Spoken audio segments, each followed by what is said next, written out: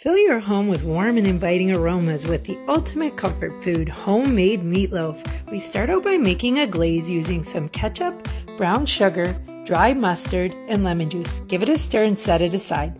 Now to a bowl, we're going to add our ground beef, ground pork, and we're going to add sauteed onions. Add some breadcrumbs, 1 egg, some beef stock powder, some lemon juice, and then we're going to add in that delicious glaze we just made, Italian seasoning, and a little salt and pepper. Now we mix it up really good, and then we put it in a loaf pan, make it all nice. Bake at 350 for 1 hour, and there you have it. Spoon that glaze over top and put it in the oven for 10 more minutes, and it is delicious.